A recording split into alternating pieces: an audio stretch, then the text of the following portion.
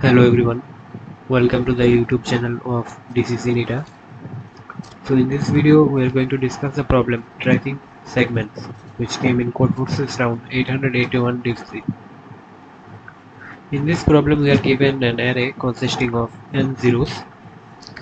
We are also given a set of m segments and each segment is defined by two numbers Li and Ri. Now we can call a segment beautiful if the number of ones on this segment is strictly greater than the number of zeros. We also have q changes, and in each change we are given a position x, and now we have to assign one in that position of the array A, and now we have to find the first change after which at least one of the given segments becomes beautiful, or if it is not possible then we have to print -1. So now looking at the constraints, we can see that an n square solution is not possible. We have to think some n log n logic like binary search. So we can apply binary search on few changes. This is because if it is possible to get a beautiful segment by applying at least x number of changes, then it can obviously get beautiful segments by applying x plus 1 number of changes and x plus 2 and so on. But we cannot have it below x. So we can see that the search space is monotonic in nature. Thus we can apply binary search on it. Let's take this second test case and see how we can apply binary search on it. So this is the second test case that we have seen, and now let me clearly write what are these numbers different for. So here n is 4, m is 2, and this is the two segments, and this is q, means the number of changes that we have to do, and these are the changes 2 and 3. So I have written all this here, and these are low, high and mid for binary search. Initially our low will be set as 1 and high will be set as q. So the value of q is 2, so it will be 2, and now let us calculate mid, which will be 2 plus 1 3 by 2, which is 1.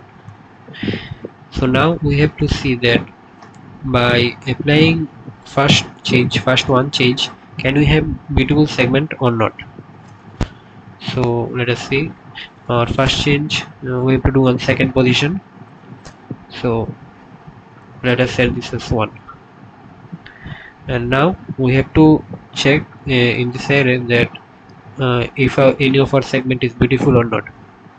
And now we cannot just simply iterate over these segments and check if we have any how many ones we have, or like we cannot just naively iterate over this array and find if a segment is beautiful or not, because it may give us TLE. We have to use some optimization such as prefix sum array, so we can quickly check if a segment is beautiful or not by counting the number of ones in it. So I will show you this in code. First let us see that in first segment it is from 1 to 1. We can see it is clear that it is not a beautiful segment because we have only 1 0 and no ones in it. And the second one is 4 to 4. Again, this is not a beautiful segment. So we cannot have a beautiful segment by setting mid as 1. So now we will change our low to mid plus 1, which is 2. And let me reset this array. So now if our low is 2 and high is also 2, then our mid is 2 plus 2, 4 by 2, that's 2. So now we'll see that applying first two changes, it is possible to have a beautiful segment or not. So first let us set this one in second position, and also we'll set the third position as well.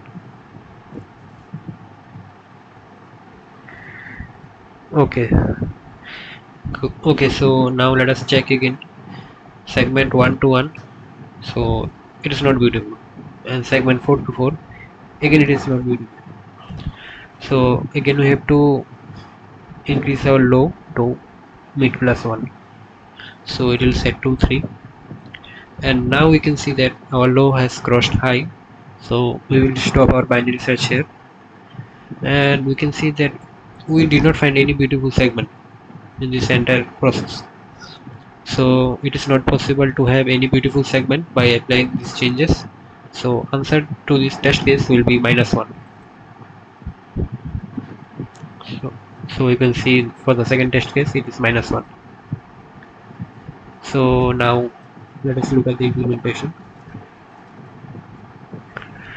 So first of all we'll take the inputs and nm, and we'll take this array A of pair of integers, then an array B of q queries, and we'll set our low to 1 and high to q.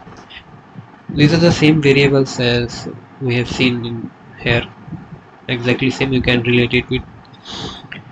And now we'll do our binary search, find out mid, and check if it is possible to have our answer or not. Let us see this is possible function. So first of all we'll make this array C, and for mid number of queries we'll set 1 in those positions in array C. Now we'll make a prefix sum array as I had told you earlier. So we'll make our prefix sum array and populate it, and now we'll check that if in this segment number of ones exceeds the uh, half of the length of the segment, which is the right boundary minus left boundary plus 1. Here I have added 3 because I was using greater equals to sign. You can simply use strictly greater than sign and add just 1 to it, that's no issue.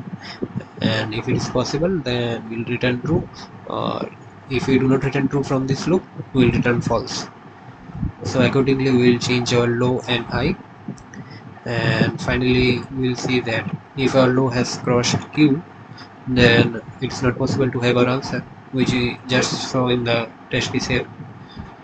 So we'll print -1 in that case, or else our answer will be stored in low.